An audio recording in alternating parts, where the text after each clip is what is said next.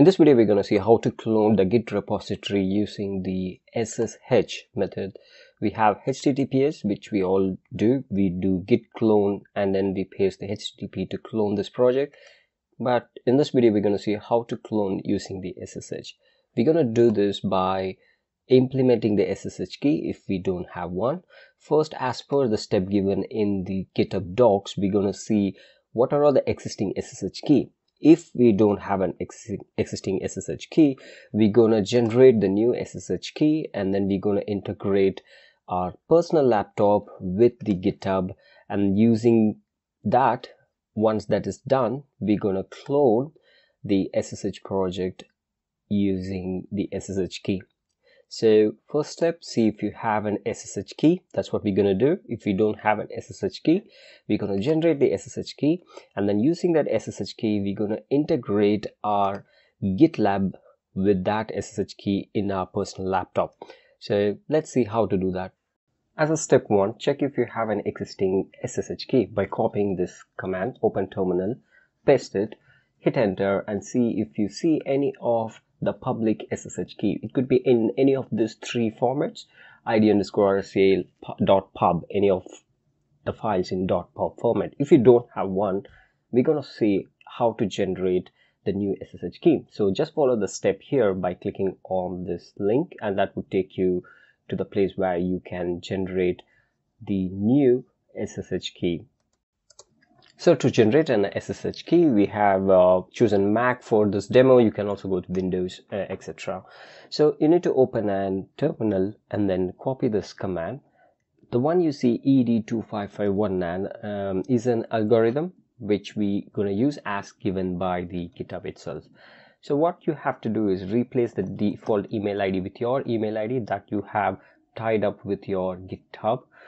Then hit enter. So once you hit enter, it would ask you for the file location where you would like to save the key. You can hit enter to make it as a default location. You don't have to worry about giving the file location customized. You can also do that, but I just hit enter as suggested in this document. And then this one is passphrase. Passphrase should be your secret password to access this SSH, which we would be using in the following steps. So enter anything and hit enter. Now you can see the SSH key is successfully generated. Step 3 is to add SSH key to the SSH agent. SSH agent is a key manager for SSH. It will hold all the SSH keys that we have, and it can be used via the SSH agent. So let's see how to do that. Since I'm having a MacBook, my OS is above version 10, I'm going to follow the step number 2 that you see on the screen, where we need to check if we have a config file in our machine. So first we'll try open the config file. If the config file doesn't exist, it's going to tell us that the config file does not exist. So let's see if I have a config file or not. Let's type the command and then hit enter. Now you can see it says does not exist. So when it says it does not exist, I need to create a file. So use the command touch to create a config file. So when you created the config file, open the config file, you have to copy paste the command that is given in this screen that you see. So if you are using a different name for your SSH key, try to modify that here. Since I'm following this document from the start as it is, so I'm going to copy everything as recommended in this document, and then I'm going to save this file. So once you copy paste it, go to file and click on save and close this file. Once the config file is saved, copy your SSH private key, add your SSH private key to the SSH agent and store your passphrase by copy pasting this command at step number 3. Now in step number 4, we're going to add a new SSH key to the Git account. So far we have generated it and we have added it to the SSH agent. Now we have to update it in our Git account. So in order to do that, just copy the SSH key to your clipboard. The easiest way is to paste this command in a command prompt or in a terminal, and that would copy the key to a clipboard, so you don't have to manually copy it. Once this is done, go to your GitHub settings and then click on SSH and GPG keys, click on add and create a name for your SSH key. In my case it's personal laptop, and paste the key. Now if you can log back in, and you can confirm that the keys that you have. So this is the only key I have, so that's all I can see. Now let's test if the SSH key we added is the one that is working fine or not. So in order to do that, go to terminal and enter the following command. So copy the command, go to your terminal, paste it, and you can see your SSH key has been displayed. I mean, it should say the authenticity, enter S for continue connecting, and once you press enter, you should be able to see your username. In my case, it's Jagadish Jayachandran. In your case, you should see your username of your GitHub. So once that is done, we can verify that this is successfully integrated between our laptop and your GitHub account. In step 5, we are going to install Xcode Select. I'll tell you why we need to install Xcode Select.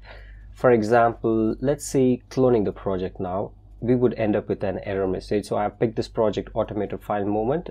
This is one of my project, and I'm going to copy the SSH here. Just click on the copy, open terminal, do git space.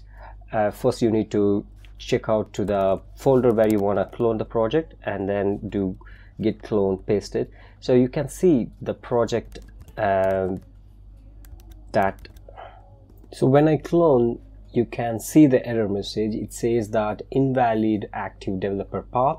There is something wrong. So I spent a little bit of a time in analyzing what went wrong. I did a bit of a Google search here and there in the websites of Stack Overflow, etc. So finally I found a solution that I'm missing the file which is Xcode Select on my MacBook. So I need to install that. In order to install, Xcode -select space -- install, and click on install, agree, and that would install.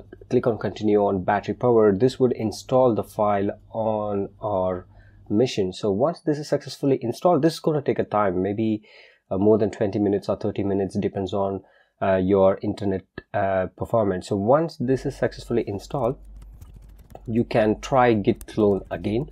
In step number 6, you can clone it. So this time if you try to clone it, you can see the project is successfully cloned, and also when you open the Finder where your folder is set up, you can see all the files in the GitHub is successfully downloaded in that folder. You can see all the expected files in your Apple folder as well. So thank you so much for watching this video.